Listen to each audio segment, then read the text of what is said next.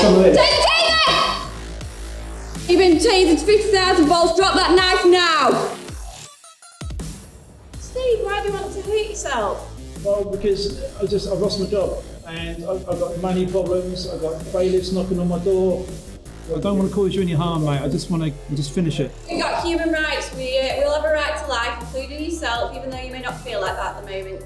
There is a whole story that happens before a weapon is presented, before a trigger is pulled, and we're very interested at the other uses for the system. So AVRT has been designed to capture the entire interaction from start to finish, and that leads on to a lot of other uses such as domestic violence training, sensitive situations, and initial recruitment and basic training of officers long before we start looking at deployment of force.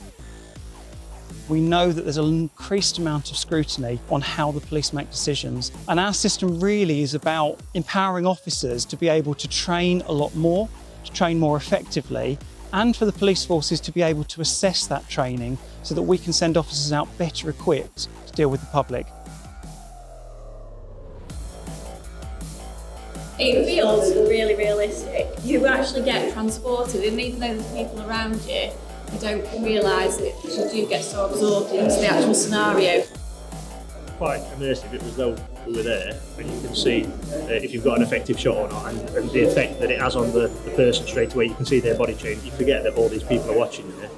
The key benefits of the AVRT system over the existing training is that we can put officers in multiple environments against multiple subjects, which may or may not be armed. The virtual world is also much safer as well because there's no live ammunition being thrown around. You know, I can see massive advantages to using the AVRT system. It's been really positive to see how the officers have engaged with our VR content in the AVRT system. We've had lots of good conversations with instructors about how they're going to use the advantages of the AVRT system to really drive benefits home in their normal training processes.